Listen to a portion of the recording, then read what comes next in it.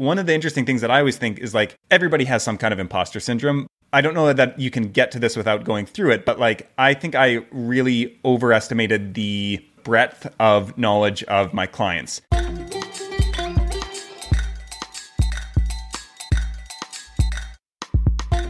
Podcast Junkies, episode 301. We have crossed into the 4-century mark. Thank you so much for following along this journey.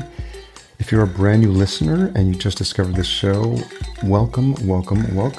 I'm Harry Duran, I'm the host, and this is the one where we speak to some of the most interesting voices in podcasting as far as I'm concerned, and we get them to kick back their heels, talk about their shows, and whatever else is on their mind.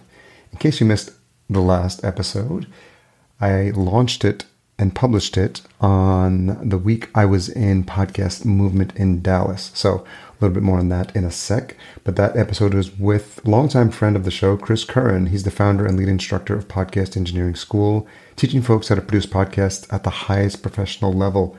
He also hosts the Podcast Engineering Show and the Mystic Show. We had an amazing conversation about all things, surprise, surprise, to no one, spirituality, overcoming limiting beliefs, and his expertise in the audio and recording industry. I couldn't be more honored to have had him as my 300 guest, and I think you'll really enjoy the episode if you haven't listened to it already. This week, back to more of my podcasting peeps, and speaking of no other than Jeremy Enns. He's the founder of Podcast Marketing Academy. He helps scrappy brands and creators hit their podcast growth milestones with a step-by-step playbook, and through his extensive experience in audio, he definitely understands that podcasting is one of the best ways to consistently generate leads, make sales, and elevate your profile. In this episode, we're discussing his passion for writing and creating content and what separates a consistent show with a growing successful one, and the value of pursuing a niche and narrow audience. Bonus, I got to actually meet Jeremy in person at Podcast Movement, one of the names I had on my list of podcast host bingo.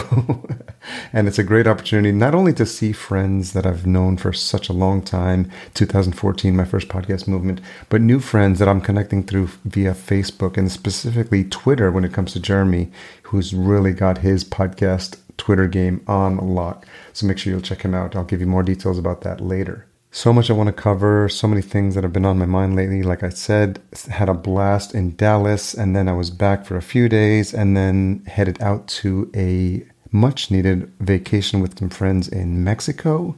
And surprisingly, it was the first time I'd ever been at an all-inclusive resort. I can't believe, I don't think they were ever on my radar, and I just probably poo-pooed them as a place where I wouldn't have a good time. I was proved wrong, most definitely. Had a blast, really relaxed, and it was really fun to come back. Then I've just been up north in Minnesota for a couple of days at the cabin, celebrating Labor Day weekend, and now I'm actually have another short week, and we'll be meeting up with some friends and catching a show in Vegas, of all things. We decided to just pick a Nate Bargatze show. We're both comedy fans, my partner and I, and we're going to be doing that. So that's going to be fun, and some other shenanigans I'm sure we'll get into. So crazy travel. Been in 3 different locations in the past 3 weeks, but it's going to be nice to have a full week of rest when I'm back. Rest and work. And yeah, it was just a nice experience. I think that what I took away from Podcast Movement was just to consistently go deep with the relationships that I have in the space. And then through new ones I'm making that have either seen me speak or know of the show, then just go deeper with the ones that are really resonating for me. Speaking of the talk, in case you missed it or had not heard, I gave a talk that I've been honing for a couple of conferences. It's how I've generated now over 60K in revenue with the Vertical Farming podcast. So if that's something of interest to you, you can at least catch the slides. I don't remember if Podcast Movement is allowing replays to be viewed by anyone or people who have bought specifically a virtual pass. Highly worth it to do it if you haven't done so already, to get the virtual pass. If you missed the conference, you'll be able to see my talk, which was on Thursday at 2 p.m. But if you wanted to at least see the slides that I covered, I created a special page for that. Go to fullcast.co. That's fullcast.co/PM22, and you'll get a copy of those. And you can follow up with me if there's any questions. Remember, if you're enjoying this podcast, this episode, past episodes, I would love it if you leave a rating and a review at ratethispodcast.com/podcast junkies. Oh man, I forgot to mention at Podcast Movement, I got to take a picture and see speak Adam Curry, he of MTV VJ fame. And obviously as a child of the 80s, that was a special moment for me. And he was nice enough to agree to come on the show, which is so exciting. If you'll remember, we had Dave Jones on of Podcasting 2.0, and I was so happy to see them both speak and get to shake Dave Jones' hand in person. So it's one of the special things that really happen at these podcasting conversations, and I just can't get enough of reminding you why they're so important to me. In line with that, and it would be remiss if I didn't mention it specifically after talking about Adam Curry, if you want to learn more about what's happening in the space, first thing I'd point you to is the Podcasting 2.0 podcast. Dave and Adam have a weekly board meeting where they discuss the ins and outs. If you can watch their talk at Podcast Movement. If you're seeing the replay, they give a great overview of Podcasting 2.0 there.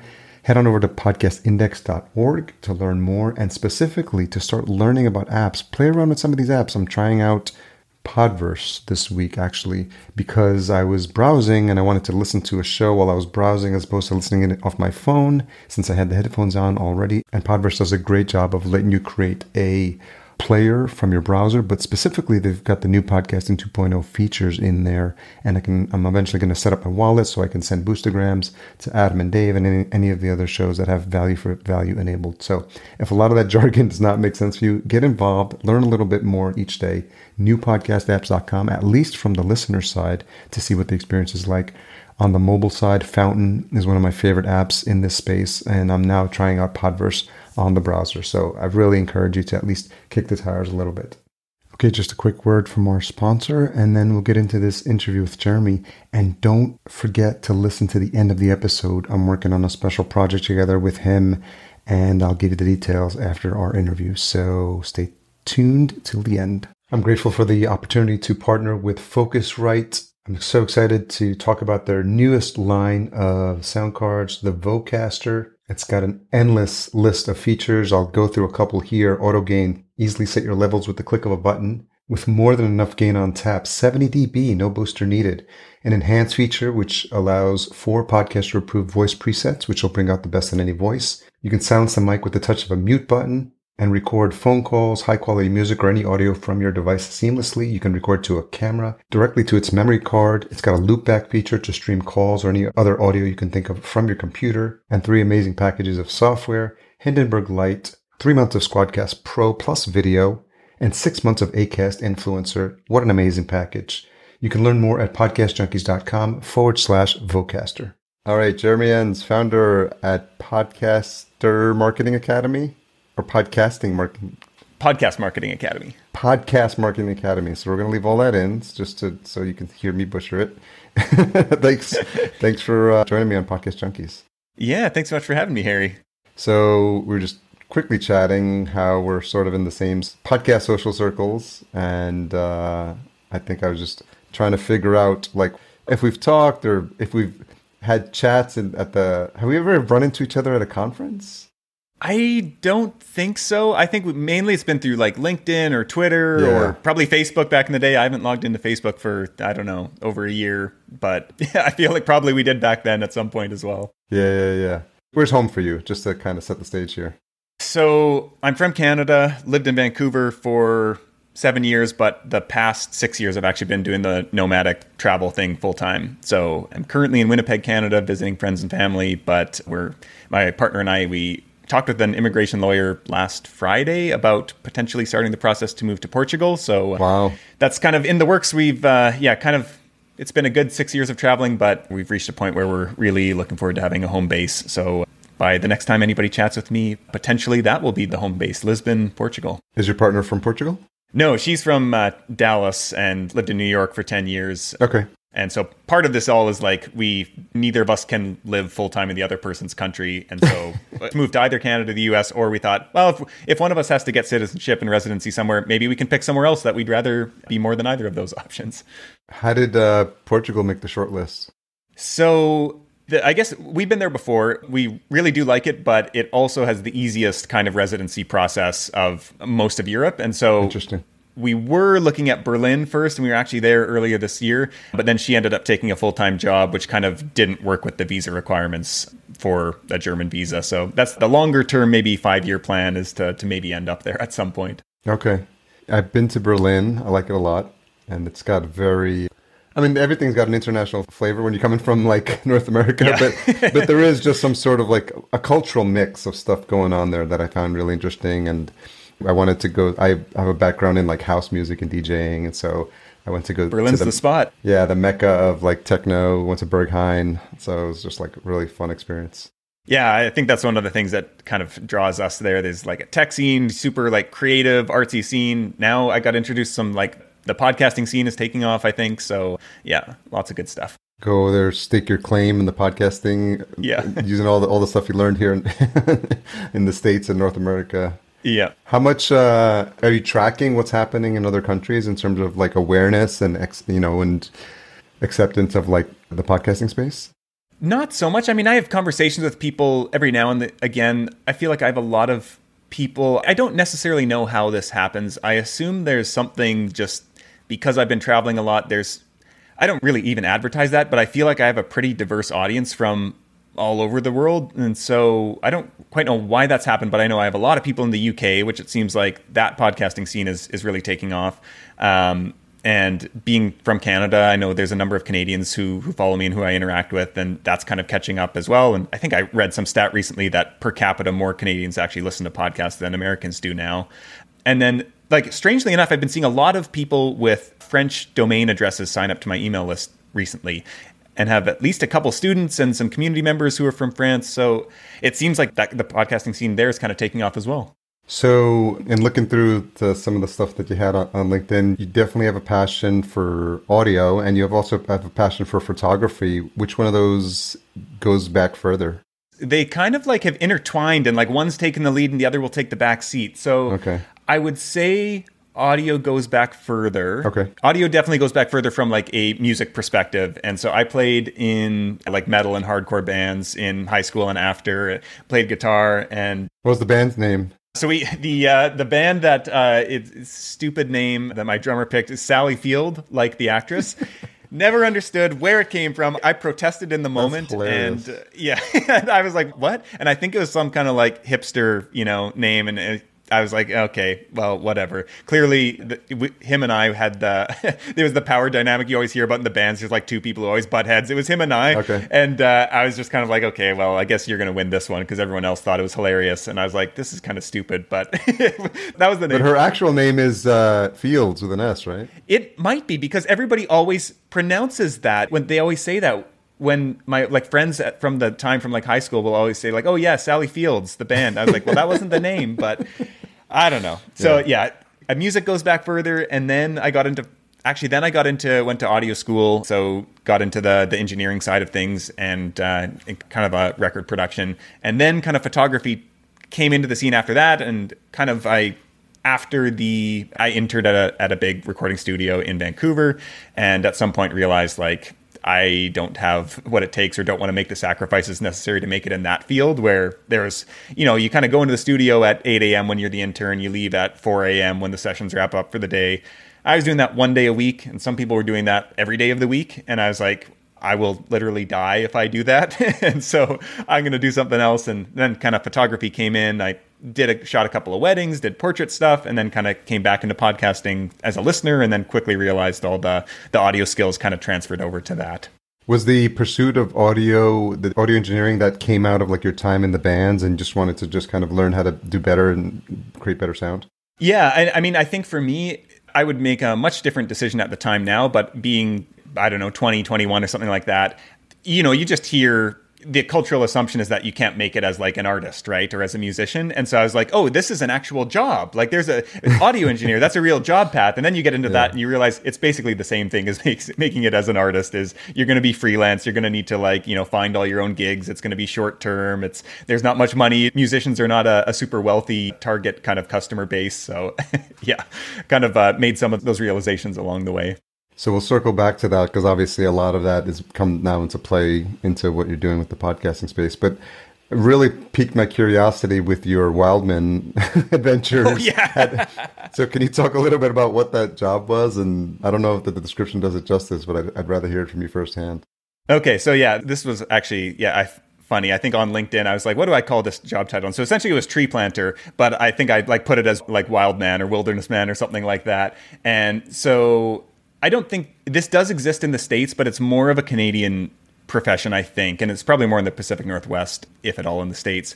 And so essentially it's part of the lumber industry. And, they go clear cut forests, and then tree planters are hired to go reforest those plots, essentially. And so it's almost like you can think about it like farming, essentially, except on a really long, like 40 or 80 year time scale. Kind of these trees grow and then they get harvested and then people come in and plant again. And so essentially these are the trees that you're planting. A lot of people think they're like you would in a residential neighborhood. They're like big trees, but these are all like 6-inch tiny little spruce and fir trees. And so you are planting, like, if you're decent, maybe like 2,000 a day. And if you're really good, like, wow, 5,000, or if you're like a legend, like 6,000 or 7,000 a day. And so it's a super like monotonous, physical, like just wears your body down kind of job, where if you do that for, even one summer, a lot of people end up with injuries. Usually if you do it more than 3 seasons, and you're kind of like probably going to have lasting injuries. I did it for 2, so kind of escaped unscathed. But you're also out living in the forest of northern Canada in a tent for 3 months at a time. There's getting eaten alive by mosquitoes and black flies and all that kind of stuff. And it's one of those things that you just like hate it and complain about it in the moment. It's a good way to make quite a bit of money if you're good at it when you're like in college or whatever. And then afterwards you get out of it and you're like, that was the best experience of my life. Like, I think I should do it again for a summer almost.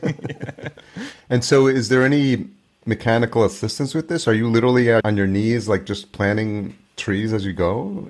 So it's essentially, you're not on your knees. There's no mechanical assistance. You have like a shovel, and it's like a one-handed shovel. So you essentially like kind of throw the shovel into the ground. You still keep your hand on it, and you just like pull it back, put the tree down in that hole, and then kick it shut. And so it all kind of comes with this one fluid motion. And so you're planting a tree probably every like 3 or 4 seconds or something like that. Wow. And you're just like kind of going along a line up and down and back and forth. And so that's kind of how it works. Do they have the lines just like mapped out already? You just kind of figured it, you're eyeballing this? No, you're eyeballing it. And so that's because there's like a target density you need to have with, and they check them, like the foresters come and check it. And if you are too many trees or too few trees, then you have to go back and you replant it, it's called. And you have to either pull trees or add more. If they were like sloppily put in, you have to fix them. And so you're kind of like having to eyeball like your previous line of trees, which early in the season, it's really easy because there's no other greenery around. But then you get into July and everything's green everywhere, and you're trying to spot these little 6-inch trees poking out, and then it can get pretty challenging.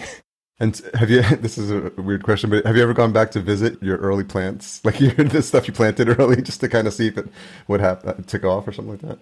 I think in my second season, there was a similar area where it was the previous year we all recognized, and we were like, oh, we did this last year, right? Yeah. And it's at that point, like a year in, they haven't really grown that much. I would love to go back at this point. Now it'd be 8 years, maybe 9 years later. So I would have no way of finding my way back for recognizing any of it. But I have always, you kind of wonder. And I think the stats are like 50% of the trees that are planted will die, which kind of is this like, wow. As you're doing it, you like are just like, oh man, all this work, it just kind of feels useless already. And then you think like 50% of these are going to die. Like, what's the point of any of this? But yeah. So is there some sort of like camaraderie that you just kind of like happens because you're all kind of doing the same thing? You're all joined by this common cause, and you're just like, and you're spending time with the same people day in and day out? Yeah, I think it's both ends of it where, like, I think about it a lot. You hear about how, like, culture is built or teams are formed, like in the Navy SEALs, a lot of times of, like, going through something really hard. And that's the same kind of thing. And I think, like, so there's the good side of it. And then there's just going to be people who get on your nerves and who, just grate on you. And so you kind of have to put up with those people as well. But I would say overall, like, I don't have any friends I still keep in touch with, but, like, there are people who... There have been some times where I've like, oh, I remember this person's from this city. I'm going to be passing through. I haven't seen them in 5 years. And so we, go get a beer, and it's just like, old times, like nothing's changed. Yeah. Have you ever had like an actual 9-to-5 like office job? Never an office job. I did landscaping, I did construction, tree planting. Have never worked a corporate job, never worked in an office. I worked at a kitchen. That was probably maybe the closest. And I did work in a warehouse one time as like a shipper receiver. And so that was maybe even the closer for a big like retail chain.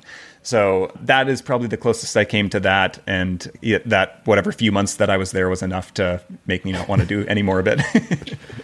Is it always been something like inherent in you, like your nature, just like this independent streak? I would say so. Like, I think about going back. I think I've always, so I like mentioning that I've been traveling for a long time. That had always been maybe even an obsession to some extent. Like, there was always that kind of drive to like explore, I would say. And I think that that's been like physical exploration, traveling, and then also kind of ideas wise. And so it doesn't necessarily surprise me in hindsight to see that I like didn't kind of go the typical like college corporate track. And so I think there's some kind of streak in there that, yeah, I definitely kind of like follow my own whims to some extent and find the way that way. Were your parents supportive at the time? Yeah. I'm really grateful for a couple of things. Like I remember my dad saying, I didn't go to college until I was 21 or 22, something like that. So I took like three and a half years off after high school and just didn't know what I wanted to do and kind of felt like, well, I'm not going to commit to spending time and money going to college or university until I actually know. And I was kind of like looking, I was like, oh, all these stupid assessments of like, if you like math, maybe you'll be a good engineer. And I was like, well, I like math. Yeah. And so I was like, maybe engineering, that might be something. But then I like thought about, I didn't really know what the job was. I don't think any like 19-year-old really knows what it's like to be an engineer. Kind of ironic that I became a recording engineer later, but that just feels like an entirely different, I don't think most engineers would consider that like part of their guild. So, but I just like had no clarity on that. So kind of just held off and then actually got like a flyer in the mail, which was for this audio school, which surely they'd got me from some mailing list, which to me, it just felt like this, sign that like, oh, how did this find me in all the world? How did we get delivered this like audio engineering? This is like the thing. And so here I was like, oh, this is a real job. That's something that I could see myself doing. So I went and did that. And I remember at the time when I was like going to school for that, I remember my dad saying that I think he went back to school to go to university. He'd done like cabinet making or like a trade or something like that earlier, and then went back to university to get his degree when he was 30. And so he was kind of like, there's lots of time. Like I changed careers when I was 30. Like you can do this and you can do it for 5 years. And if you don't like it, like go do something else. Well, that's cool. And and my mom was like, I think now she's like 55 in her 50s, and she has just had the longest job that she's ever had, which was like 3 years. And so she's always been like a year and a half, she gets itchy. She like fixes all the problems in the company that she's at, and from like a bookkeeping and accounting perspective. And then it's just like boring and she needs to go find some new problem to solve and go somewhere else. And so kind of both those influences, I've always kind of like, since I've like internalized those more, I've kind of been like, okay, I don't need to commit to anything forever, and I can try things out. And like when I find something, I'm going to do that, but also have the awareness that like, even when I find something I like, probably it's going to shift within a few years and there'll be something else that will open up. So it sounds like you were really supported in your upbringing by parents who had gone, not the traditional route in terms of, their careers. And so it's nice to know that, you have the freedom to try things and to go out on your own and try something that may or may not work, and knowing that you'll have the support of your family. Yeah. And like even from the travel side, I know a lot of people who are interested in travel or do travel a lot, like face a lot of resistance from their families around that. But like my mom's parents, they have traveled super extensively, and like they moved the family before my mom was born. They moved to Africa for a year to like, my grandpa was a dentist and he was going to go practice locally in Africa and like as a volunteer kind of thing. And so he moved there, or him and my grandma moved there with their two daughters who were like 3 and 1 or something like that. And then later when my mom was 10, I think they moved to Germany for a year and like traveled all around Europe. So like growing up and being around them, there were just always stories of like all these far off places that they went. So that was always kind of normalized in the family as well, of like just, going out, exploring the world. And like, I think moving to Africa, I think they were in Congo. I don't know what year it was, but with 2 tiny kids, and then like moving to Germany with 3 kids who are all in school age. It's just pretty out there kind of like choices as mom and dad. But I think that was one of the things that's just always kind of influenced maybe our family dynamics around like Yeah, probably, all the kids, grandkids growing up listening to grandma and grandma's tales of adventure would probably inherit some of that. So when did the podcasting get on your radar? Or when did you start to see what was happening in the space? Because you'd been doing the audio stuff for a while now, right? Yeah, so I went to audio school in 2011 to 2012, I think, and then discovered podcasting as a listener, I think 2014, 2015, something like that. And I had just taken a year off and had gone, just saved up and gone traveling for a year and kind of came back and was kind of like, how do I do that all the time? And I didn't realize that there was online business, but I had no idea what to search for. I didn't know that was a thing. I'd met a few people traveling who owned a factory and were able to travel full time. I was like, well, I'm not going to do that.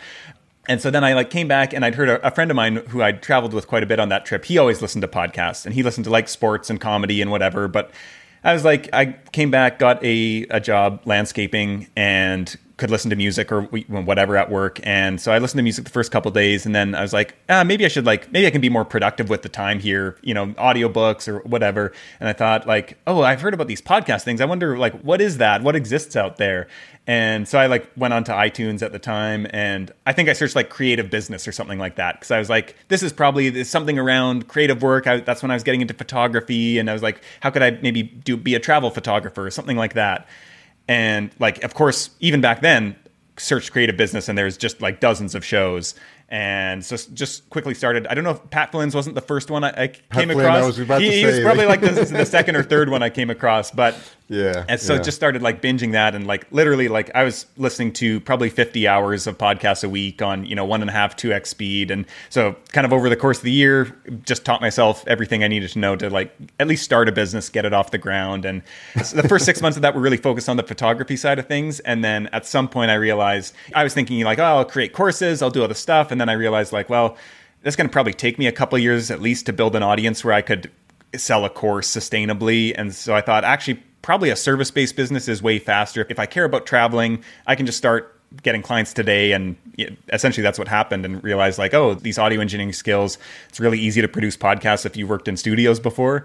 And it basically, I think after I had that realization, I got my first client within 3 days, and within 6 months had enough where I was making more than the day job and was kind of off and on my way. Very cool. And so you decided early on to focus on shows that were in the health and wellness space?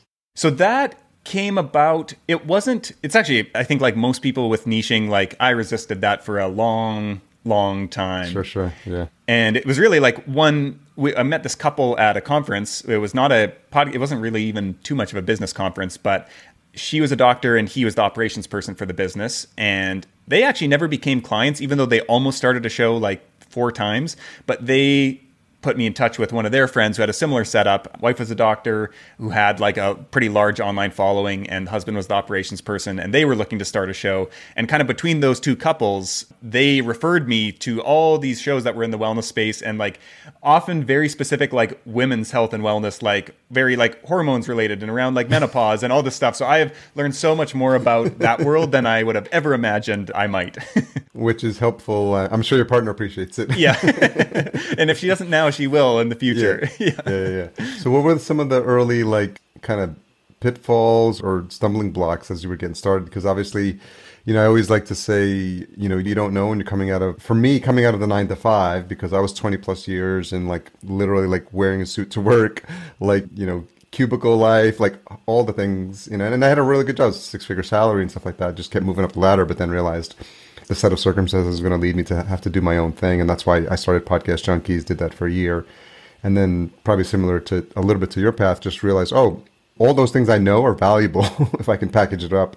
And I joined a high-end mastermind. And that's when I saw, similar to what you did, I saw all these folks with 6-figure, 7-figure businesses. And I was I tell people it's my digital Narnia. I was whoa. I didn't know these people existed. They understand what an hour of their time is worth, and they'd rather pay someone to do something for them that's not their genius. So was it sort of a similar journey for you as well? Yeah, I think it's interesting when I look back at, especially my lack of maybe corporate career history, I'm very aware of both the pros and cons. And I think a lot of people who I've talked to, from your path, you kind of get conditioned in a certain way that makes it hard to go out on your own, because you've just worked so long in a structure and that like works a certain way that might not be entirely efficient or practical or, have any reason behind it at all. It's just the way things are done. And you obviously got like somebody that you're reporting to, and maybe that ladder goes way, way up and you just don't feel like you have any control over it. So I didn't have any of that baggage. But one of the interesting things that I always think is like, I think everybody has some kind of imposter syndrome, but I don't know that you can get to this without going through it. But like, I think I really overestimated I don't want to say general intelligence, but like the breadth of knowledge of my clients. And so I just assumed, especially because they're all like doctors. And so you just conditioned in society, you think like doctors, like the smartest people out there, like doctors. And now I would think maybe more like founders and investors and like, everybody's smart in their narrow window. Exactly. Yeah. And given the fact that they'd all created successful businesses or successful enough to hire me, and which, my business isn't at that stage where I can like be hiring for, hundreds or thousands of dollars a month people to work for me. And so I was thinking like, wow, they're like so successful in their businesses. They must know a lot about marketing and like all this stuff.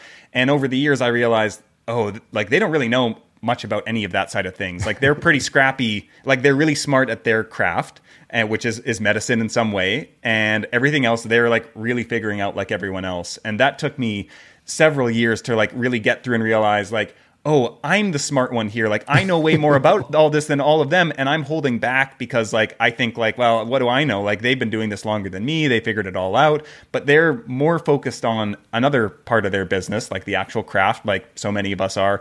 But I always had that interest in business and marketing and things like that to some extent. And so it kind of took me a while to get around to that and see like, oh, actually I have more to offer here than I'm currently like putting on display and letting them know. And that's, keeping my value down to them as well, where I can't charge what I could if I was saying like, actually I can help with all these other things too, and come on as more like a strategist and for the show and the business and those types of things. And so what were some of the challenges for you early on as you were just kind of expanding your skill set as an entrepreneur?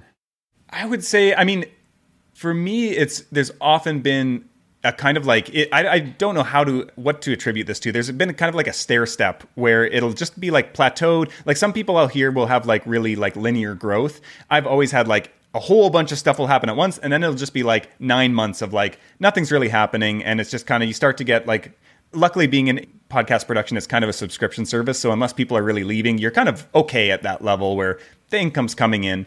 And so that's just a like fluke entirely. That's a great going forward. If I was to start a new business, I'd be like, yeah, that'd be great to start a subscription business because there's some security in that. But I just, that's the way the podcast production industry generally works. And so kind of got lucky there. But I think like for me, because of that, I don't think I really developed a strong sales and like lead generation kind of skill set.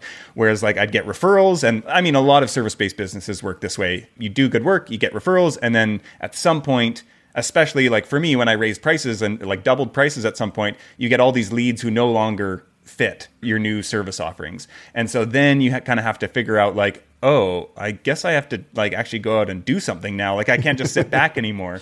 Yeah. And so I think for me, that was a big one. Listen to more podcasts. Yeah, right. And download all the sales podcasts now. Yeah.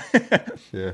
And I think like in the first year, especially like I didn't, because like, especially the first year I was like, I went off, I think the 2 weeks after I'd gone full time on the podcast production, I was on a plane to go off traveling. And so at that point I didn't have a ton of clients. I had enough where I could like break even and save a bit of money. But I was like, I'm living the dream. I'm traveling. And, I wasn't worried about getting more clients or anything like that, working 4 hours a day maybe. And then kind of came back from that trip, lost a couple clients, and kind of had this moment where I was like, oh, if I don't actually work on the business, this could all just go away and it wouldn't take that much. And so then I like kind of got into exploring content creation and all that kind of thing.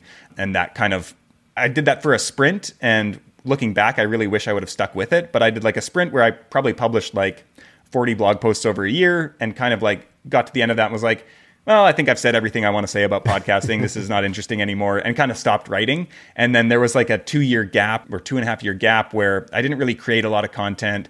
And looking back, I'm like, oh man, the compound effects that would have happened if I had been continually creating content for all those 2.5 years, I feel like I'm in a good position now, but it would have been even better. And so that's one thing that I think there's a phrase, I don't know if it's Warren Buffett or Charlie Munger, one of them when it comes to investing is like, never interrupt the compounding. Like that's the biggest you can mistake that you can make. Yeah. And so I think about that and I was like, oh, I interrupted the compounding by not continuing to contribute to it there. Yeah, my partner is a photographer. She's been doing that for 11, 12 years. So but she went to school for a master's in education. She thought she was going to be a teacher. And then just she realized like that quality of life is not what she wanted. And she wanted to have the freedom to like do what she want on her own time. And as I believe as a photographer, she's done over 300 plus weddings, but then she just recently stopped. She just did the last one, and she's moving into like brand photography, headshots and stuff, and just kind of like capturing moments. So just sitting with the family for like an hour, you know, at the state fair and just capturing moments, which she really enjoys. But I think that discipline, she's always been adamant about, like when she posts about shoots she's done in the past of weddings, and she just really attributes a lot of her success as a photographer to the SEO power of these blog posts, and she's really good in terms of consistency. She's always been good at. She started her own podcast called Photo Business Help. She hasn't missed an episode in over 300 plus episodes over 2+ years. So she has that gene in there, just like, you know, to your point, like don't interrupt the compounding. So it's been helpful for her as a photographer, now photographer podcaster, to see the effects, the long-term effects of being consistent. Now she's got sponsors on the podcast too. And it's just a testament to just like keep doing the thing. And early on, it's hard because you're not seeing the results. You're posting something, you're getting like one like, and so, you know, what was it that brought you back or kind of made you realize that this is something that you need to pick back up again? Yeah. Well, so I started getting really into Seth Godin's writing, his blog and his books and all of that, probably late 2019. And he, for anyone who knows of him, is infamous for his daily blogging. So he publishes one blog post a day, and he's talked about how like he would publish more, like he just writes, you know, like a demon. And he would publish 3 posts a day and like has done that in the past, but eventually was like, I'm overloading people, like one a day is like enough. Yeah. And he's published something like 7,000 blog posts or something. Most of these all consecutively in this streak. And so I'd heard him talk about this. I've heard a number of other people at this point in late 2019 talking about the benefits of writing and publishing every single day. And so going into 2020, January 1st, I decided like, okay, I'm going to do this. I'm going to commit to publishing 1 blog post a day. And I remember like the first certainly month, if not 2 months, were like, it was just, I set that time first thing in the morning. That was the first thing I did, made the space for it. And just some days it's a struggle. And as I got to the end of that 2 months, though, like it starts to get easier, and you just realize, I feel like that's when the benefits start showing up for a lot of pursuits. Is like, yeah, you got to get through that initial part where it is hard and you don't see any reason to keep doing it. And then something changes. And for me, a lot of it was, you hear a lot of people who write regularly talk about how writing really like clarifies your own thinking. And that for me was the case where I was like, well, at this point, I don't even care if anybody ever reads anything I write. It's so valuable to me personally just to keep writing, because it's kind of like just structuring your thoughts. And so part of that was around podcasting, just because I was like, I needed ideas because I didn't have that many ideas at that time. And so like sometimes I'd write about podcasting, sometimes I'd write about marketing, sometimes I'd write about team building and like all this other stuff that was kind of related to business generally. And other times it would be, you know, kind of more personal stuff. And so it was kind of all over the map at first. But especially as I started writing more about podcasting, I'd kind of like get on a thread and like just write a lot about that for 2 weeks at a time and then go on something else. But I realized as I wrote more about podcasting, then I'd get into client sales calls or consulting calls, and I'd realize like, oh, I have just way more confidence. This is so much easier because I know I've already written this down. My thinking has already become like structured, and I can just think back to like, oh, there's like a pin in that idea here that I've already like fully fleshed out and articulated it in just the right way, so that when now I can deliver that to someone else that's more helpful to them.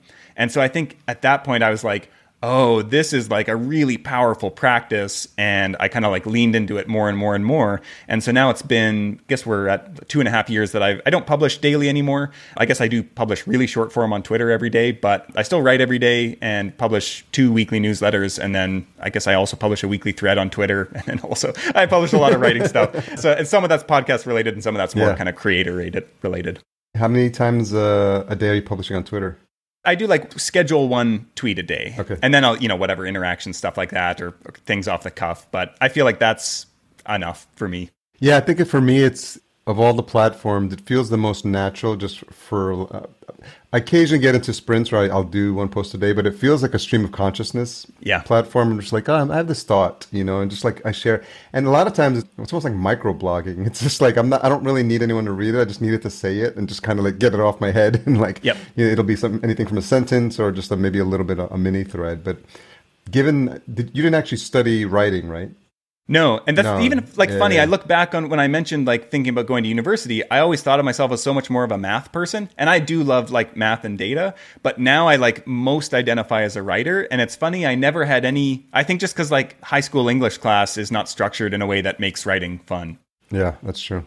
And so it's interesting because I see you as like a really good content creator, and based on what you've just shared, it's really just the function of, I don't want to take it the extreme of like the fake it till you make it, but in a sense, you had to keep putting in the reps and finding your voice essentially in your writing style, and you probably had people you were mimicking or getting inspired from in the early days. But is that basically kind of the gist of it, just the idea of just putting the reps in and just figuring out how and what you like to write about? Yeah, 100%. Like I think I must have, I wonder, I probably published at least 200 or 250 blog posts before I like really, and I look back on a lot of those and it's clear that I was like, oh, that was like one of mine kind of. Like it feels like it still holds up. Like I would write the same thing today. And then there's a bunch of them, probably the majority of those that I would like, well, I would have written that differently today or not written that at all. But I think like now, really, I think a year into that writing habit, I started my newsletter, a little over a year. And even that took, I would say, like 50 issues of even. So at this point, I'd been writing daily, published a couple hundred posts. Then starting the newsletter was a kind of different form of writing, a lot of overlap. But I feel like it took me 50 issues to get clear on like what the newsletter was and get some clarity to guide myself and to like market it and craft messaging around it. Now I'm over 100 issues. I still don't quite know how to talk about it. I feel like this will just be like an ongoing life, kind of my like task of pushing the boulder up the hill, trying to find out how to talk about my one newsletter. But that I think that like, yeah, the getting the reps in, one of my tweets that like went very micro viral in podcasting was something to the effect of like the first 100 reps gets you to the starting line. And I just like really feel that. And I think it's frustrating from like a consulting with brands or people who are paying you. But I feel like it almost, you just read this, you talk with podcast consultants, creative consultants that like you so often, maybe it doesn't get published to the public. And even if it does, it's a lot of times it's like the second season is where you like find out like, oh, this is what we made all these mistakes in the first one. And maybe it kind of was received all right, but like we hadn't found our voice yet. And I think that's just true for anyone, is like you can create something that's good from the start, but you're probably not going to really hit your stride until you've like got the reps in, figured out the mechanics, figured out like what people resonate with, what you resonate with, where that kind of overlap is. And I think sometimes that just takes a lot of reps. Yeah. Trying to figure out how far to go down the rabbit hole of all this stuff, because I'm fascinated by all this like this wave of like newsletter economy stuff and ads, and I felt like Josh Spector and some of these really great consistent newsletter writers, and I'm always impressed by people's like ability to continue to put out content on a consistent basis, and also systems for how they plan their stuff. So we'll see how far down the weeds we get. But do you have a system in place for in terms of how you plan content and how you think about where you're going to post what? Like when you write something, are you thinking that this is something that you're going to have on Twitter, or this is something that's going to be for your newsletter? And then how's the ideation happen, and how do you keep track of all that stuff? Yeah, I'm so glad you asked this, because this has been like a recent thing that's like clicked for me kind of, and I've never written about it. I haven't really talked about it too much other than just conversations with friends, but like somehow to me, like I don't know if everybody's like this, but I feel like every time I get clearer on creating structure around my creative work, the easier it gets to create it. And I think there's a lot of like evidence around this too. And of course, as creatives, we naturally resist this a lot of the time.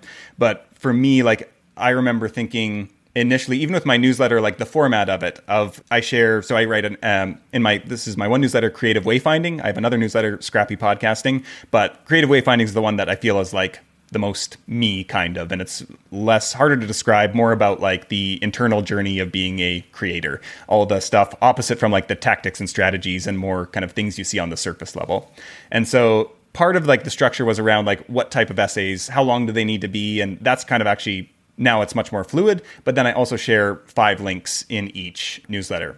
And so at first, just like coming up with that structure of like, okay, there's like one essay, then there's like 5 links. I think initially I had 10, but I realized that was way too many. And then there's a couple other sections around that just made it much easier to say like, okay, I know what I need to put in the newsletter each week.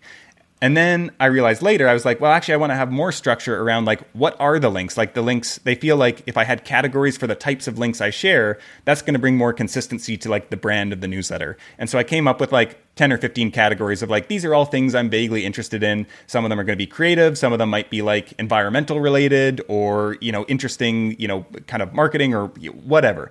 And I kind of had those. And then I kind of further narrowed that down to now there's just 5 consistent. There's like one thought, which is more like a thought provoking thing. Then there's a tool that I found that I find interesting. There's like a tactic. So a really like actionable thing that you can take and apply. There's something related to podcasting. And then there's kind of one wildcard category that can be anything. And it's like, once I came up with those, then I could start filtering these things that came into my ecosystem into like, oh, these just slot in really easily. Sure. And I personally know like, okay, this website I just came across, this creator, like, is this something that I would share in the newsletter? Yes, then I know like which category it goes into, or no, it's cool, but it's not really a fit for the newsletter. And so that was my like first kind of like, I realized that then I was like, oh, this kind of structure and categories, it makes it a lot easier to consistently create this. I put less mental energy into it. And then now recently with the writing and just the past couple months, I feel like I've always struggled with, because I tend to skew to the philosophical, like higher level strategy side of things than the tactical, like here's like 5 steps to do this. But I've also kind of recognized that it's a lot harder to market and sell vague philosophical things, even if there's value to it and people like it. It's hard to like say, subscribe to this newsletter to like achieve this result. And so I've kind of felt like, I feel like I need some content that like is for getting people into my business as like a teacher and a course creator. Like I want to be able to give people some of that in some way, but I just never want to write it. And so I realized kind of in hindsight, like, again, where it was like the creative wayfinding is like the most philosophical thing I write. The scrappy podcasting is much more concise and podcasting specific, still kind of not super actionable, but it's more like, here's an interesting idea to think about this week in 2 minutes. And then I realized like, actually Twitter is where the actionable stuff goes, where I can like in one day, just like give one little quick tip. And then on the thread side of things is where it's like a mini blog post. And so I'll do one of those a week. And that's much more like, here's like how to actionably do this. And so it was really interesting where like I had all these ideas that I'd be just churning through ideas, writing them down. I never knew what to do with them. And then once I had this kind of structure in place, I was kind of like, oh, this just makes it really easy. Like actionable ideas, there go to Twitter. And then I can just decide, is that a thread or is that just a single tweet? If it's more kind of podcasting related, but more philosophical, that's going to go in the newsletter. If it's not podcasting related, more like creator focused, that's goes to my other newsletter. And so like having that in my mind, it just kind of clicked into place. And then it became very easy to understand what kind of content goes on what medium. And I think it also makes it way easier to market each of those as separate things. And you can say like, hey, if you're into this, go follow me on Twitter. If you're into this, go like subscribe to the newsletter. And like either one is great and they both can kind of complement each other, but not everything's going to be a fit for everyone. But they're much more cohesive and they much more feel like packaged kind of series almost. And how do you collect the data and, organize it in a way? Because I'm a big fan of like systems. I don't know if you heard of Tiago Forte. He's got this para method, which I just devoured. It took me like 3 or 4 times to just grasp what he was trying to like explain there. But that's been helpful because I like the idea of an offline brain because I too am just like a digital hoarder and just like, oh my God, that's cool. And then I've been understanding something a coach said to me years ago, this idea of just-in-time learning versus just-in-case learning. Yeah. And so this idea of just like, I would just like read stuff and be like, this is cool, but I'm like, I don't need to read it and I could read it later. So I've been using Instapaper now to just like, get stuff off my plate. And the interesting thing about it is I'm like, that's cool, I want to read it, but I always Instapaper it first. And then 9 times out of 10, I'll go back to see it and I'm like, oh, I don't want to read that. Yeah. So I'm just curious about what you've tried. I'm sure there's been a couple of systems you've probably tried and then you found a solution that works for you now. Yeah, so initially I was using mainly Pocket for like information capture, which I love everything about the app. It works really great, except now I just do it all in Notion, essentially just because it does the same thing and I've kind of custom built that out. So like another person similar to Tiago Forte is August Bradley. I don't know if you've come across him, but he's like a Notion. So, yeah, he's Notion specific. And so he's got like one of the greatest, I mean, you have to be a nerd into this stuff to say what I'm about to say, but one of the greatest YouTube channels that is out there is August Bradley's. And essentially he walks through his Notion setup and it's kind of like similar. He's got his own, I think he calls it like the Pillars, Pipelines, Vaults method, which is similar to Para. And it's like a way of organizing and kind of information and also projects and goals and, you know, big life goals, things like that. And making sure that like from a day-to-day basis all the way up to your like biggest life ambitions, like everything that you're doing, you can kind of see how it contributes to the next step up the ladder, kind of. So I binged through his YouTube channel. It's essentially, at this point, it's maybe getting a bit more outdated, but it's like you would easily pay like $1,000 for that course probably on what is on his YouTube channel. He also has a course too, which I've not taken, but I imagine is fantastic. So I use that, and then kind of same thing to you. Like I use the web clipper Chrome extension to save articles and things like that, and they go into my Notion, and then I go back a week later and I'm like, why did I save this? This isn't interesting at all. And yeah, Notion was one of those tools that when it first showed up, I was like, this is like feels really cool. like there's a lot going on here, and the ability to just deep dive and just because it was different than Evernote, because everything was living in Evernote for many years for me. But there's just it was hard to find stuff. There was no way to kind of connect the dots, and I think just the modular nature of Notion. Don't want to get too geeky here because we're going to scare people away. But yeah, I'm with you on Notion. But I know there's other stuff like even bigger rabbit holes like Rome, which I've heard people talk about. Yeah.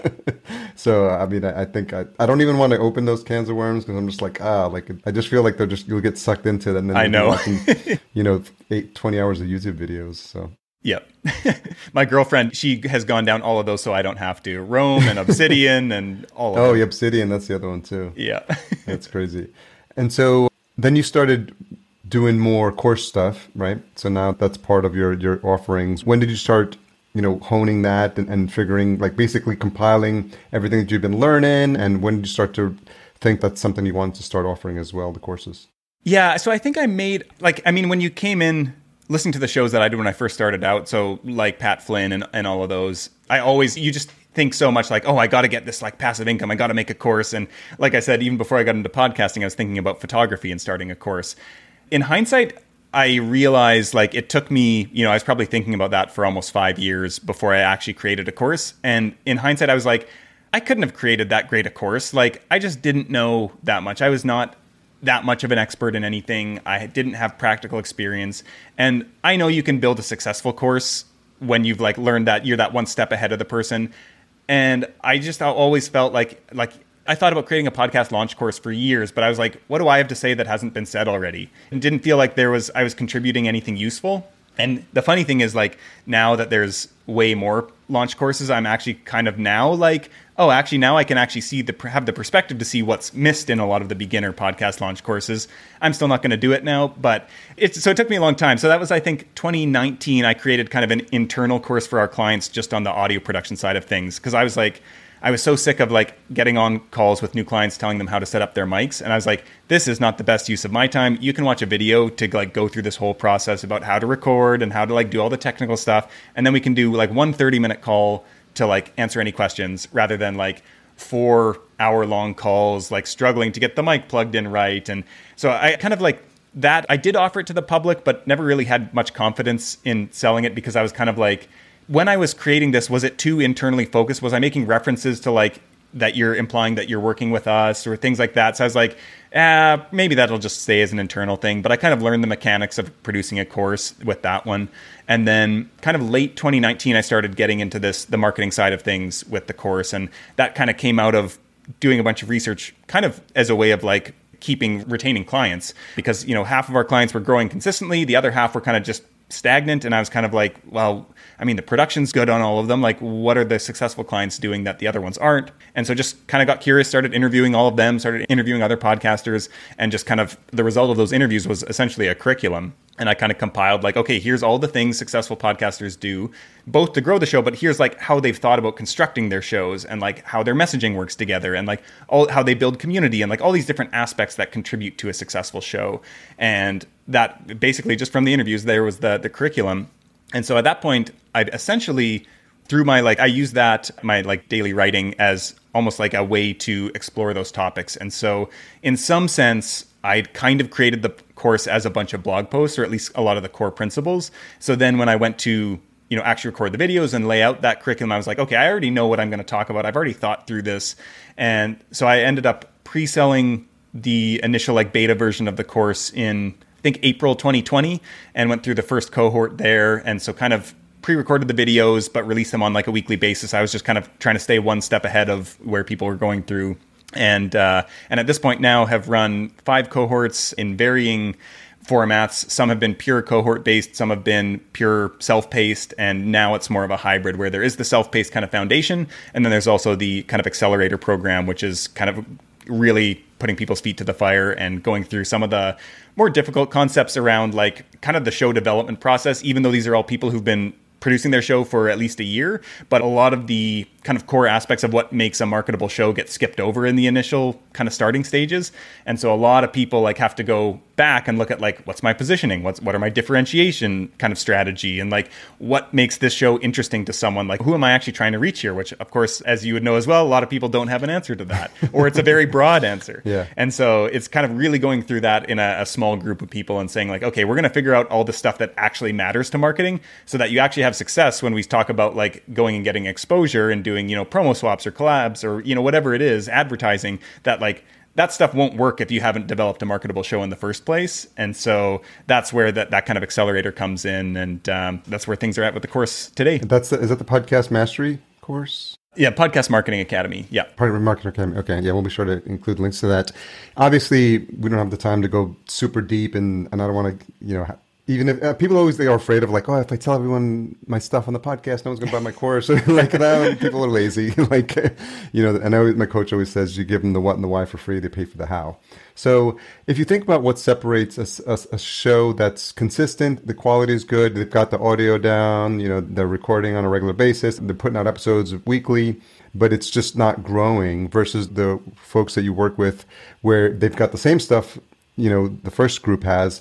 What are they doing differently from either a marketing perspective or a visibility or awareness perspective that separates them so they can start to see that incremental growth? Because obviously one of the things you talked about when you're in your Twitter threads, this idea of the different phases, like the 0 to 100 downloads, 100 to 1,000. So, just a couple of bullet points. And obviously, if people want to dig in deeper, I'll definitely make sure that link to the course is in the show notes. But what have you found over the course of the years of working with folks that makes the most impact?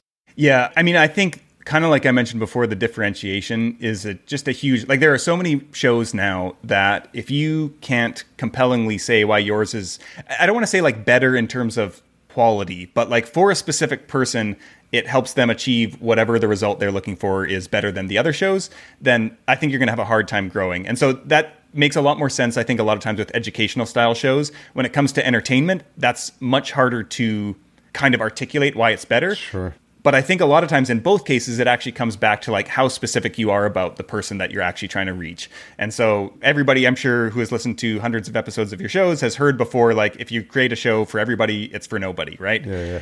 And so like I think that we don't want to believe that, but it's just like is the truth. And I think that you might follow him as well, Jay Klaus. Yeah. Jay's been on the show, yeah. Yeah, he's got a great podcast, great newsletter, just all his stuff is great. But he has this phrase that I used in a thread this week, which is kind of like, in order to stand out and grow, like you need to be meaningfully, if not uncomfortably specific about like what your show is and who it's for. Like it should feel uncomfortable for you to be that narrow. And I think that really is like the thing of like, people don't talk about something. You can't empower people to recommend your show to someone else if you don't know. You couldn't pick out from a crowd and say like, that's the exact person who should listen to my show. Whereas if you are clear on that, then all of a sudden all your audience, they're like, oh, other people exactly like this would love the show. So when somebody like that comes across, they're like, oh, I know exactly the show. It's made for you. Exactly. And I think that that's just the big thing that most people don't have. And so I would say differentiation is one thing. And often that requires like, that's not just a way to talk about your show. That's a way to construct your show. And so that's when I say with this accelerator program, a lot of times we're taking a step back to say like, we're going to have to structure things differently and reimagine like how the show is being created so that we can talk about it in a way that's compelling. It's not just coming up with like a fancy piece of copywriting that like sells the show. It's like creating that show first, and then the messaging's easy. So that would be the one thing I would say. The second thing is, I think, understanding like where your show actually fits in your larger like content ecosystem. And just the state of podcasting today is that it's not great at discovery. People are probably not just coming across your show. And so you need to go get out in front of your people elsewhere. And so maybe there's a lot of, arguments around putting your show on YouTube because that's a better discovery engine. Maybe that's like writing blog posts, which are, searchable. Those are both like time intensive things that I wouldn't necessarily recommend doing. So I would just say like, go do, podcast guesting, do promo swaps, just go like talk with people. And like, I think that it's such an underrated, like networking is such an underrated tool for growth, especially early on, kind of like you mentioned in that 0 to 100 phase. Like when you're getting your first 100 or even first like 1,000 subscribers, you can probably reach all of those people like on a one-to-one basis without going for like big scalable marketing tactics.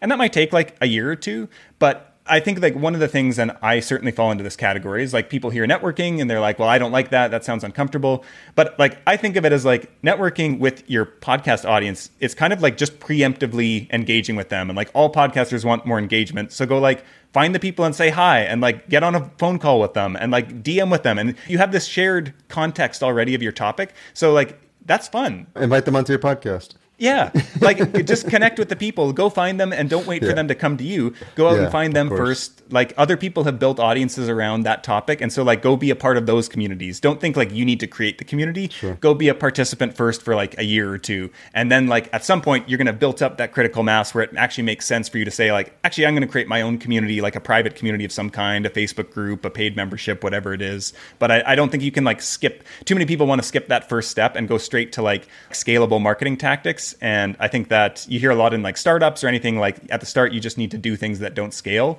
and knowing that you're not going to do this forever, but you can't skip it at the start.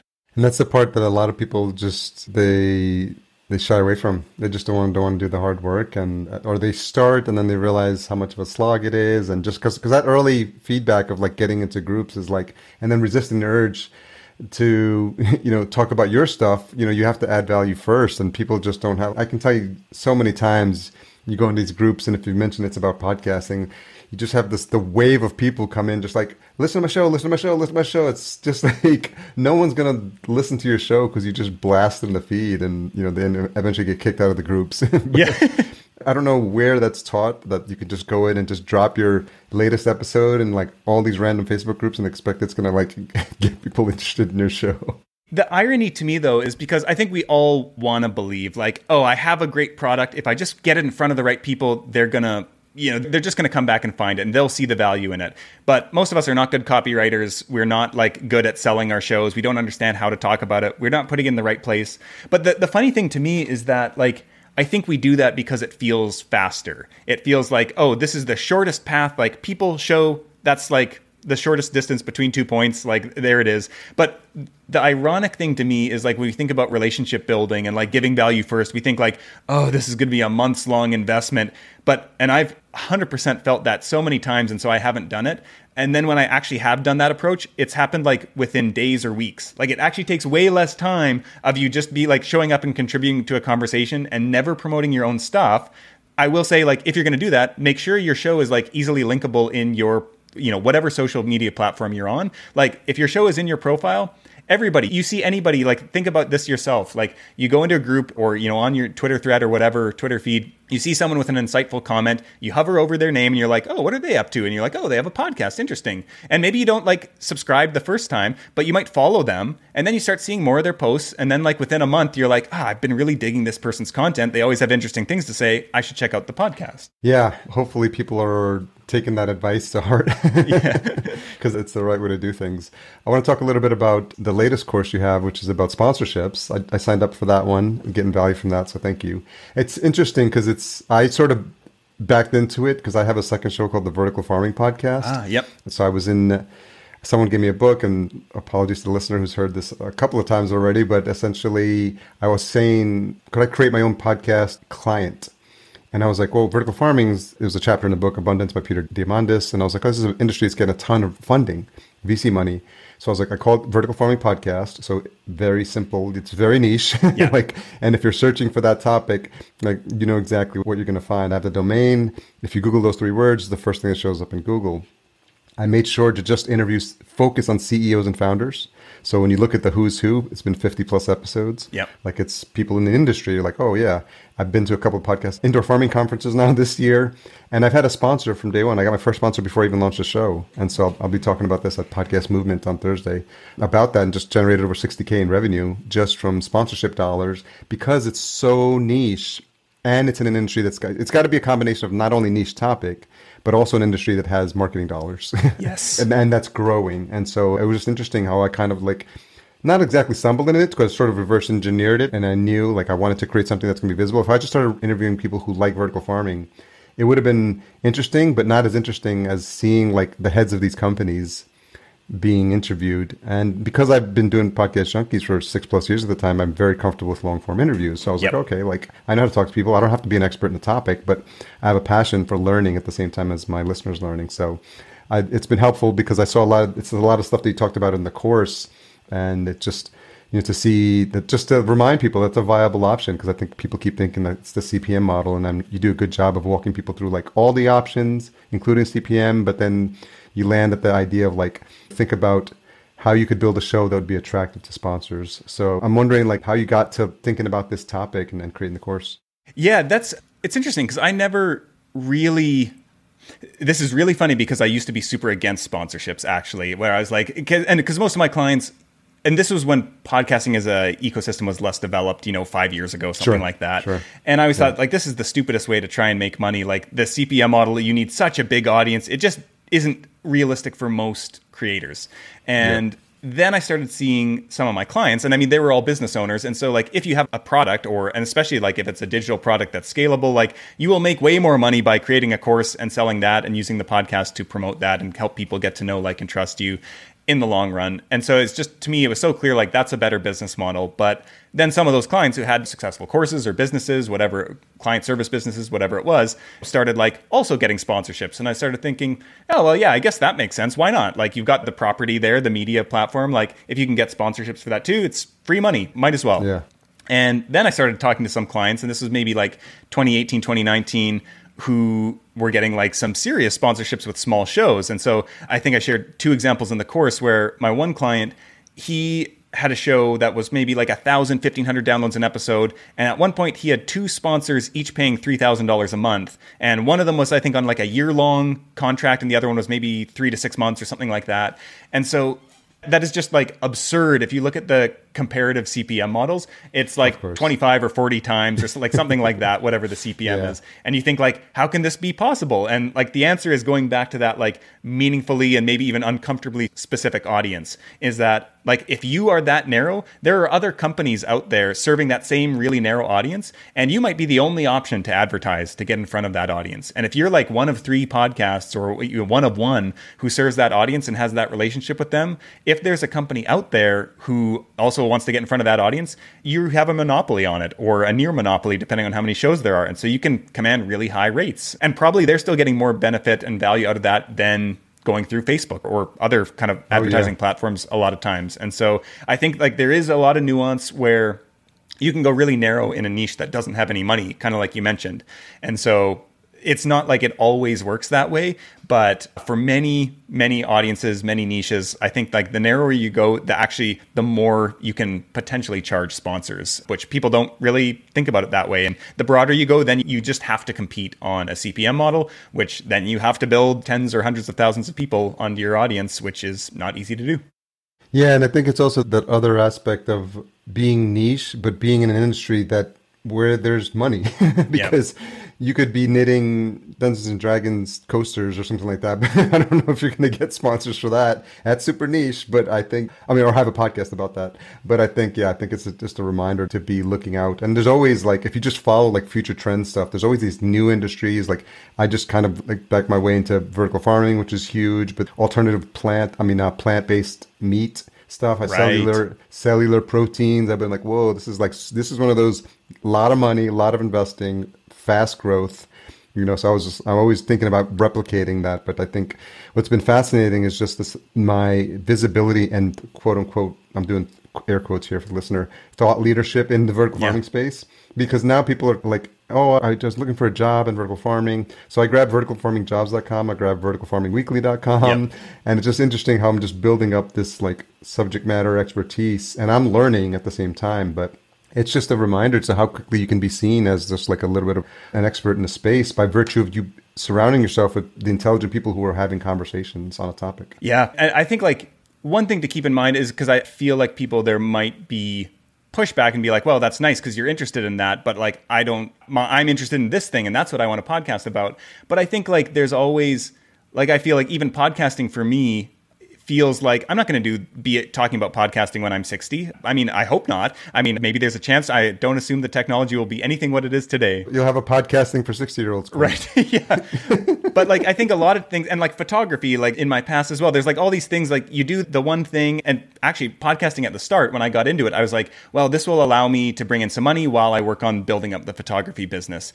And so I think sometimes it's like, hey, I like the medium of podcasting and I want to be known for this topic. Like this is the thing I really love talking about, but maybe I could do a podcast on something else and just, it would be better working than working my day job. So maybe for now I'm going to do 2 podcasts. This one is just to like build a business around it and test out some things. I can kind of reverse engineer this, say that this is an emerging industry and there's funding to it. And so I do that. I can become kind of known in that space. And then over time, maybe that opens up other opportunities for my other show.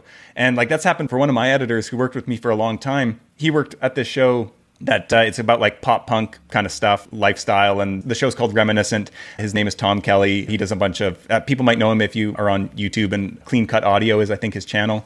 So he does tons of awesome stuff. But he has the show Reminiscent that 200 downloads an episode, something like that. Not a big audience at all. But the right people saw it, and he got all these like job offers from the biggest people in like the punk industry, which is like... Wow. It's kind of crazy how some of that stuff happens. He'd been producing the show for maybe 5 years, but it was just that thing he did with his best friend from high school where they like talked about like, becoming dads while still being like obsessed with pop punk and like all this stuff. He's got a huge mohawk and yeah, just like they're kind of characters, and it's a fun show. Yeah. Never had a big audience, but still opened up all these possibilities. And so sometimes like that small show is like the passion project. You never know where that's going to lead, but you can also take those other skills. He did more practical things like building this YouTube audience around podcasts, like specifically deep dive technical audio stuff. And like everything kind of just ends up funneling into each other the more kind of projects you start and keep with. Yeah.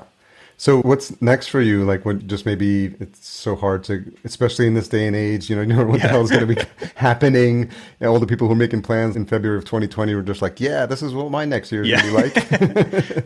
So what, just like maybe just 12 months out, like you just feel like the path you're on is keeping you happy and keeping you engaged? Yeah, it's funny. I've been having this conversation multiple times this week where it's kind of a weird thing. I think like, so often I think a lot of marketing does this, which is the kind of marketing I hate and like certainly don't teach, makes you like feel where you're lacking in some sense. And so there's always that, like, if I just had that like one thing, I'd be happy, or like I'm missing this piece of knowledge. Yeah. And I kind of feel like for the first time in a long time, like, oh, I feel like I'm doing all the right things and I just need to like keep getting the reps in, and like all the audience is growing and like the course keeps doing better each launch. I'm like, okay, everything's trending in the right direction. And I don't feel like there's some missing piece of knowledge or missing practice. Like keep writing, keep creating content, keep doing podcast interviews like this, like being helpful to people. So I like really feel like from a day-to-day practice, like things are going in the right direction. And so then it kind of feels like, where do you funnel that momentum maybe? And so like right now, I still have the production agency. That's kind of something I'm looking at phasing out at some point. It's not really where my excitement or energy is.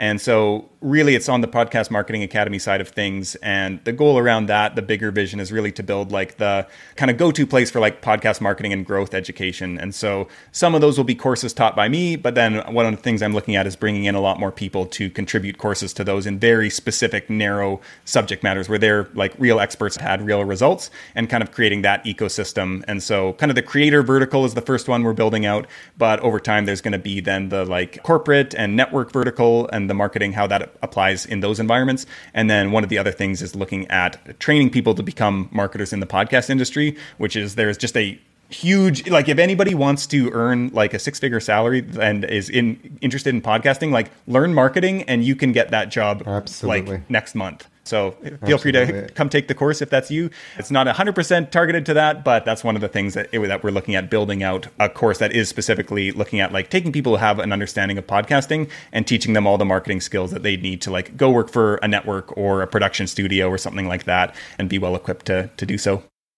Yeah, because there's a lot of things, like even myself, like I don't do everything I could be doing for my shows. And you think about like even the shows we produce for our clients, like there's a lot of the low-hanging fruit that you can do. Submit to like a podcast directory, submit to the podcast apps, do promo swaps. And then you start to stair-step your way to like Gumball and like all Podcorn type stuff. But you need a methodical, I mean, for me, I think you just need to know what's working, what's not, like Tanner's $1 a day Facebook ad campaign stuff. Like these are things that I could see working, but for me, because I come from like a marketing and a reporting background, like I managed a reporting team and I was at E-Trade, like, and the whole maximum what gets measured gets managed, right? Like, what's the baseline? What are we trying? We tried for 30 days. Did it move the needle? Because people tried everything and they don't know which one of those things helped. So I think that's part of my challenge. Just like, I don't have the time. I think if I just started into podcasting now, I'd probably go that route or the marketing stuff, which I love.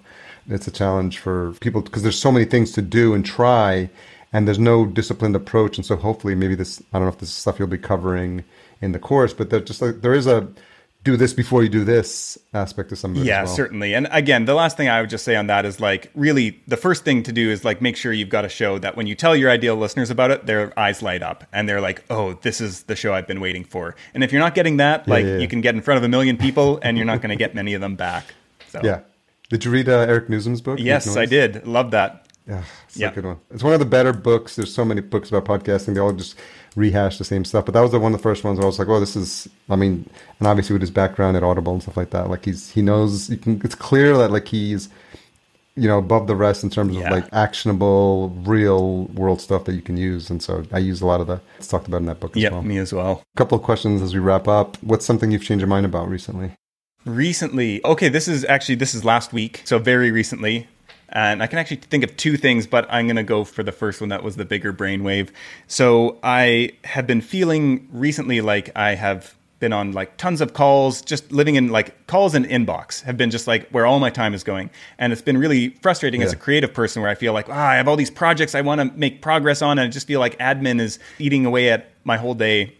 And I realized that like, and then at the same time though, this was actually a realization. I was on a call with a friend and I was telling her, I was complaining about how I was just stuck in all these admin type tasks. And then the next sentence I said like, yeah, but like, here's all this great stuff that's happened, all this progress that's been made in the past week or two since we chatted. And my brain was like, wait a minute, those two things, like you keep saying like you don't have time to make progress on anything, but all this progress has happened. So like doing creative things, like that was the measure of me making progress forward, of like building things and creating podcasts and newsletters and courses and all that kind of stuff. And what I realized was like, oh, maybe I've reached a different phase of the business and my like creative practice where maybe progress is actually measured in connections and getting on calls and being in my inbox and emailing people and like coordinating things. And that was kind of like such a mindset shift where I was like, oh yeah, maybe I've built all the assets I need to build for now. And now it's about like growing the network and just like connecting with more people. And so that has been one that was just kind of like out of left field and kind of like hit me like a freight train and was like, oh yeah, maybe I am making a lot of progress. And it's just like, I need to shift my measurement of it. Yeah, that's an interesting one. Yeah, because I think where I lacked in terms of like the consistent content creation, what's always felt natural for me is networking. Just building relationships, connecting with people on LinkedIn mainly, and just saying like, oh, let's have it, and just opening like ability. I was using this app called Lunch Club for a while. I did that through the pandemic for like, I think I did every week. I had at least 3 calls. I did it for like almost a year. And I was just like you just telling people what it is you do. And then it's interesting to see how it's a long tail effect. And like, you just never know. You can't piece the threads together about which connection to which person because of which conversation will lead to like either becoming a client or deciding to work with you. And I think that's been something for me that's been really eye-opening, just the ability to just almost like planting seeds of just like helping people and then like jumping on. Hey, you're starting a show, like happy to, if it comes through a referral, I'll just do it as a free 30-minute chat, just like to help people. I always feel like there's an aspect to my business that I always want to be giving back. Most misunderstood. Let's see. Getting started as well. Where to go with that one? What's the most misunderstood thing about you? Well, I wonder about this. So it could be, I talked with somebody at a conference a few weeks ago who he knew me through Twitter, and he was very surprised when we talked in person. He was like, oh man, just like based on your Twitter profile, I feel like you're just like this podcast guy. Like that's all you care about and all you do. And when I talk with you and he's like, honestly, like I wouldn't have followed you on Twitter because I'm just like, I have a podcast, but I don't care to talk about podcasting. But now when we talk here, I realize like we really think about all the same things and are like, and so I was like, that's really interesting. And that's partly, and that is an intentional choice to like niche down on Twitter because my business is centered around podcasting. But part of me, it kind of like kills me a little bit to be, there's all these things. And that's, again, going back to that idea of having different venues and different kind of mediums for different topics, where like my creative wayfinding newsletter, that was the thing that him and I really connected over, that he writes a newsletter as well. That's very much in the same world. And he was like, yeah, kind of like, I wouldn't have followed you on Twitter, but now I'm so glad we've met and I'm so glad to subscribe to your newsletter. And so I feel like, depending on what context you know me in, you might think of me as like just a podcasting guy when like there's all this other stuff that I care about just as much. And depending if you're like come from that world, I sometimes wonder about people who come in through that door. Do they like realize that I like teach podcast marketing stuff? Like, am I do a good enough job like cross-pollinating because there is a significant overlap in the middle. Yeah, and anyone who's, I think, just creative by nature and had as varied upbringing as you have, like you have a lot of things that light you up and a lot of things you're passionate about. So it's hard to pigeonhole. I'm the same way. Like I grew up DJing. Like I love house music. Like that was my first passion. That's what led me to podcasting, and I have it. I'm known as the podcast guy. So, but it's strange. It's like I don't like to be pigeonholed either. And then I started the vertical farming thing. So now talking about Notion, I created a page called HD Bio. If you go to my Fullcast site, it's a link to there and redirects. And it's just like anytime I start a new project, like my SoundCloud page is there, like this random newsletter that has like 25 subscribers where I'm talking about like metaphysical stuff. Like, you can go. You want to chase me down that rabbit hole? Go for it, because it gets pretty crazy. But you got to find it. You got to go look for it.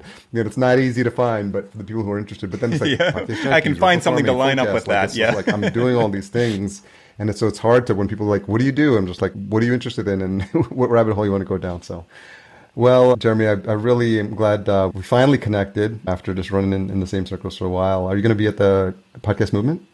I certainly will be. Yes, cool. So we'll have to hang out there. Yeah. We'll get connected. And I'm glad we got to chat and just get to know a little bit more about you. I always feel like this format is just the best way for me, just like, because we could talk at the conference, but I already know from experience, like we're going to see each other in the hallway, or it's going to be like 5 minutes, or we'll be at a bar and we'll be like probably already 3 beers in already. Just And so I've learned my lesson. I'm just like, let's have a focused conversation. So at least we had that connection, which is why I'm always grateful for these opportunities.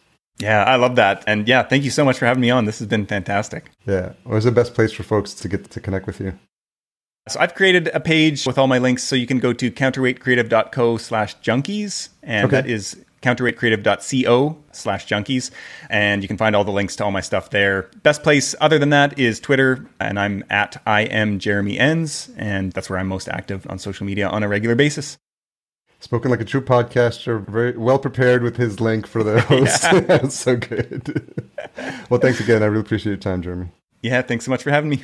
Thanks again to Jeremy for coming on the show. Always appreciated. I'm looking forward to partnering with him on his upcoming podcast marketing academy. So make sure, if you are not on my email list, the quickest way to do that is just to download the slides from the conference. That way you can get on my email list and I'll let you know what's coming up. We're partnering on a great marketing course he's offering. So make sure you listen out for that. Fullcast.co/PM22. Intro and outro music composed by Cedar and Soil. CedarSoil.com for his great collection of music. Don't forget to check out our sponsor Focusrite and their awesome line of gear, specifically their Vocaster line. Learn more at podcastjunkies.com/Vocaster. Podcast production and marketing provided by Fullcast. To learn more, visit fullcast.co to see if we're a fit for you.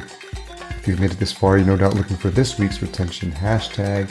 Let's go with Twitter Jeremy, just because of his killer Twitter game. And make sure to tag us at podcast_junkies and Jeremy at I am Jeremy Enns. Thank you for all you do to support the show. I'm so happy to be back in the saddle. Tune in next week for my conversation with Anna Deshawn, who I also got to meet at Podcast Movement. She's awesome. You're going to love that one.